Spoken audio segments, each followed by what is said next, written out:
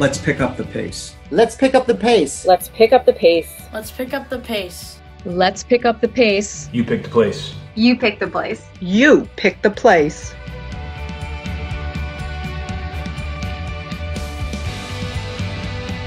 Making a virtual cancer walk is a very interesting challenge. There's still a big risk for COVID infection in the community, and particularly a lot of the participants in the cancer walk tend to be cancer survivors or patients who are actually undergoing treatment. We really don't want to have any unnecessary risks for these patients we work so hard to cure. Hi everybody, my name is Julie and I am here today to represent Team Nate the Great. Team Nate the Great for the UMass Cancer Virtual Walk and Run this year. Team Nate the Great has been representing at the Cancer Walk since 2014. This is in honor of my Uncle Nate, who is Nate the Great, who lost his battle with cancer in December of 2013.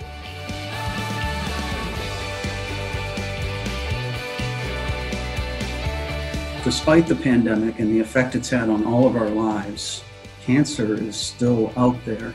It is still taking people's lives in the same way it was last year. Our faculty and our nurse practitioners and social workers and child life workers, the whole team has worked exceptionally hard to continue to ensure that all the children in central Massachusetts have outstanding pediatric oncology care. Cancer is every bit the enemy that COVID is, if not more so. Cancer is still expected to take on more lives this year than even COVID. Patients have really wanted to try to avoid coming to the hospital or even to the clinics. And as a result, in some cases, we've seen sicker or more advanced cases. Our palliative care team has really been champions of ensuring that people and their loved ones be connected as much as possible by using creative solutions through technology and virtual chats.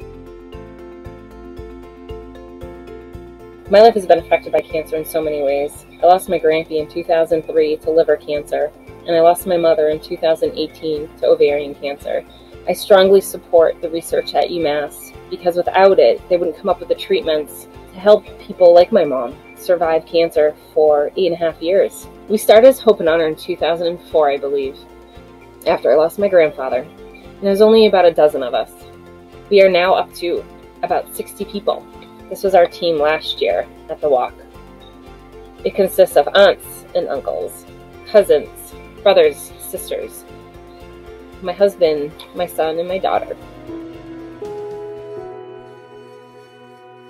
Today, principally through genome sequencing, we have an unprecedented understanding of all of the changes in a cancer cell that makes it different from a normal cell. Cancer is a remarkably diverse disease, and that even a specific type of cancer differs tremendously from one patient to another and can change and evolve rapidly, particularly when you start treating it. So that makes it a challenge, but we really understand now much, much better than we ever did.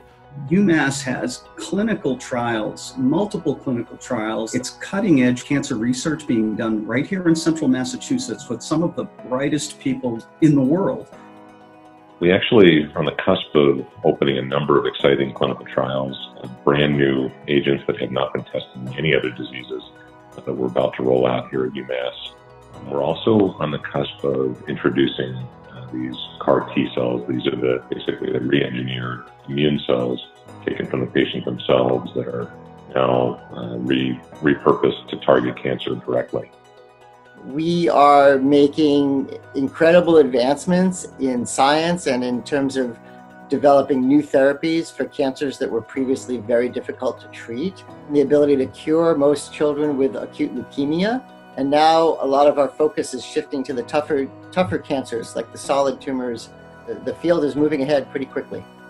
The Cancer Walk is really crucial to our new fellowship program for physician specialists in palliative care. It can promote survival in people living with cancer, and we're here to help them every step of the way so that they can get their cancer treatment successfully, to treat their symptoms of pain and nausea, shortness of breath, any other physical symptoms, to help them feel better and live their lives.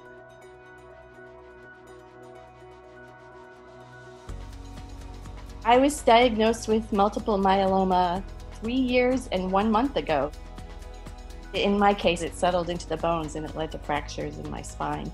And so I couldn't walk.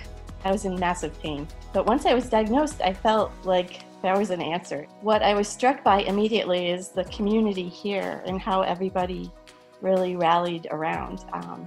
It was a pretty scary diagnosis. I mean, multiple myeloma is incurable. It is fairly treatable now, so there have been a lot of therapeutic development.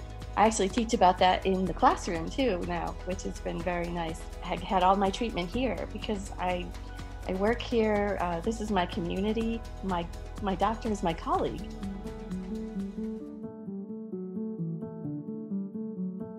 This is a very difficult time for researchers who have relied in the past on the generosity of donors and fundraisers to fund the research that's making a difference, that's improving survival rates.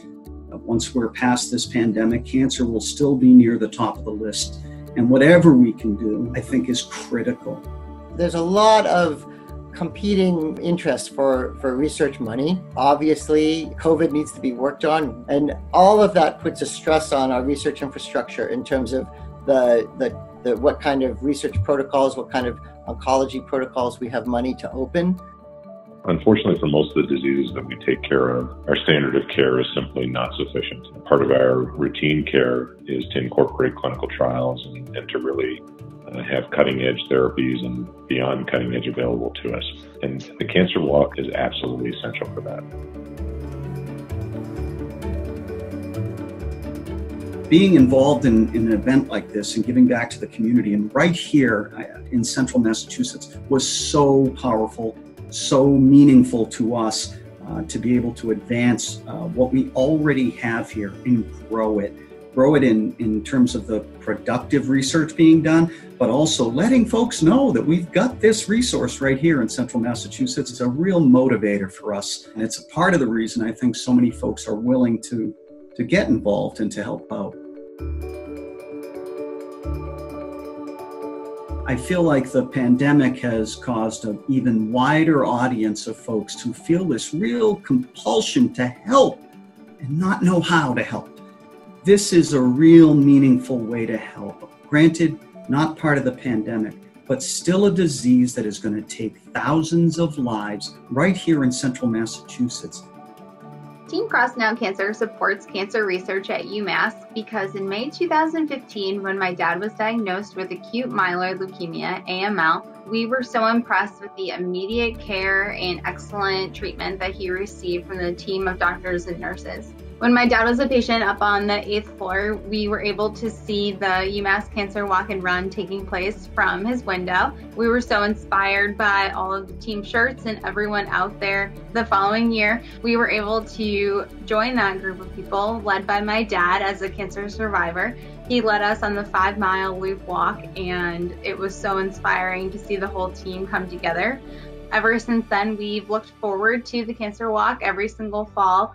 It's become an anniversary of my dad's bone marrow transplant, and so it's really a celebratory time for our entire family.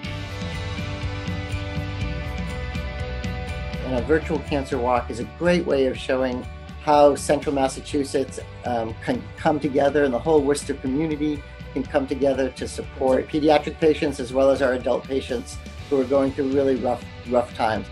As people live with cancer, as the people who love them are caring for them, and all of us healthcare workers, and through this pandemic, so that we can get beyond and continue to be able to provide excellent cancer care through all of this.